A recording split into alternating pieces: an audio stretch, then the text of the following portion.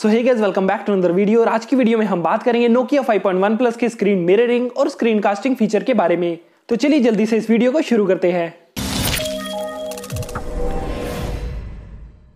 तो फ्रेंड्स, ये है मेरा Iffalcon स्मार्ट टीवी और ये है मेरा Nokia 5.1 प्लस फोन। और इसकी स्क्रीन को मिरर करने के लिए हमें जाना होगा यहाँ पर सेटिंग्स में, कनेक्टेड डिवाइसेस में, और यहाँ पर आपको एक ऑप्शन दिखाई दे रहा होगा कनेक्शन प्रेफरेंसेस का। और यहाँ से आपको सेलेक्ट करना है वायरलेस डिस्प्ले को और यहाँ पर आपको अपने टीवी के नाम पर टैप करना है। मेरे टीवी का नाम है एंड्रॉयड टीवी, तो उस पर हम टैप करते हैं और आप देखिए जो मेरे Nokia 5.1 प्लस की स्क्रीन है वो टीवी की स्क्रीन पर मिरर हो चुकी है। तो स्क्रीन को मिरर करने का ये प्रोसेस काफ़ी ईजी है। और इसके अलावा यदि तो आप अपने Amazon Fire TV स्टिक या फिर किसी और नॉन एंड्रॉयड स्मार्ट टीवी पर अपने Nokia 5.1 प्लस की स्क्रीन या फिर किसी और Nokia डिवाइस की स्क्रीन को मिरर करना चाहते हो तो ऐसे में प्रोसेस थोड़ा सा डिफरेंट रहेगा। और मेरे इस वाले टीवी पर मैंने कनेक्ट किया हुआ है Amazon Fire TV स्टिक को और इस पर अपने Nokia फ़ोन की स्क्रीन को मिरर करने के लिए हमें जाना होगा इसकी सेटिंग्स में और वहां से पहले हमें इसके वायरलेस डिस्प्ले ऑप्शन को इनेबल करना पड़ेगा। तो यहाँ से कर देता हूँ मैं वायरलेस डिस्प्ले फंक्शन को इनेबल और उसके बाद हमें फिर से जाना होगा Nokia 5.1 प्लस की स्क्रीन पर सेटिंग्स में। यहाँ पर आपको ऑप्शन दिखाई दे रहा होगा कनेक्टेड डिवाइसेस का और फिर टैप करना है कनेक्शन प्रेफरेंसेस और वायरलेस डिस्प्ले पर।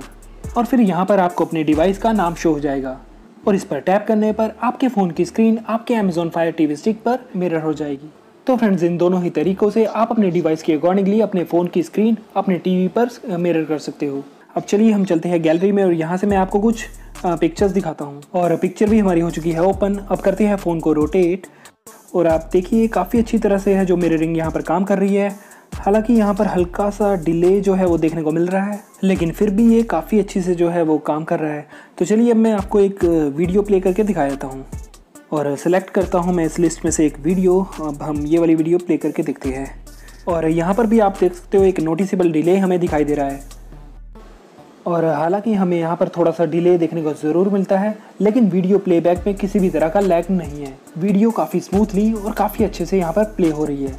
आप एक बार अच्छे से देख लीजिए, वीडियो प्लेबैक में किसी भी तरह का लैग नहीं है। तो फ्रेंड्स, स्क्रीन मिररिंग फीचर के बाद अब हम बात करते हैं स्क्रीन कास्टिंग फीचर की। और ये स्क्रीन कास्टिंग फीचर आपको अपनी सभी गूगल ऐप्स पर मिल जाएगा, जैसे कि यूट्यूब और फोटोज़ ऐप। और उसके अलावा आपको ये पॉपुलर ऐप हॉटस्टार पर भी ये कास्टिंग का ऑप्शन मिल जाता है। तो चलिए सबसे पहले तो मैं आपको यूट्यूब की स्क्रीन को कास्ट करके दिखा देता हूँ। और यहाँ से मैं सर्च करता हूँ एक वीडियो को जिसे मैं कास्ट करना चाहता हूँ। तो इस लिस्ट में से मैं एक वीडियो को सर्च करता हूँ, जैसे कि मैं इस वाली वीडियो को यहाँ पर कास्ट करना चाहता हूँ। तो आप अब यहाँ पर देख सकते हो वीडियो के ऊपर आपको एक छोटा सा आइकन दिखाई दे रहा होगा।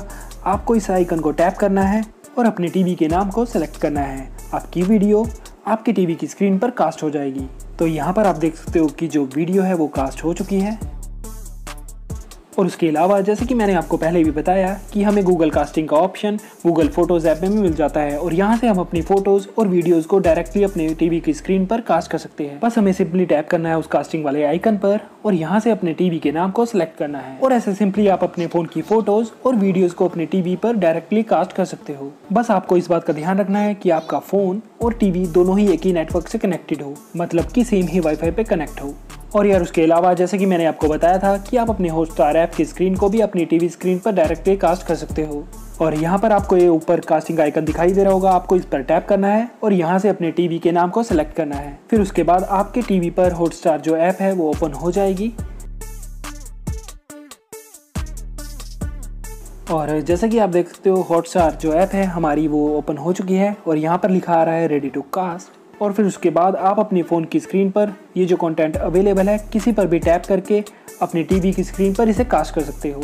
तो फ्रेंड्स, इस तरह से आप अपने नोकिया फ़ोन की स्क्रीन को टीवी पर मिरर या फिर कास्ट कर सकते हो। और फ्रेंड्स, यही कुछ था आज की इस वीडियो में। आई होप आपको ये वीडियो पसंद आई हो। अगर आपको ये वीडियो पसंद आई तो प्लीज़ इसे लाइक और शेयर ज़रूर करना। हम मिलेंगे किसी और वीडियो में, तब तक के लिए बाय।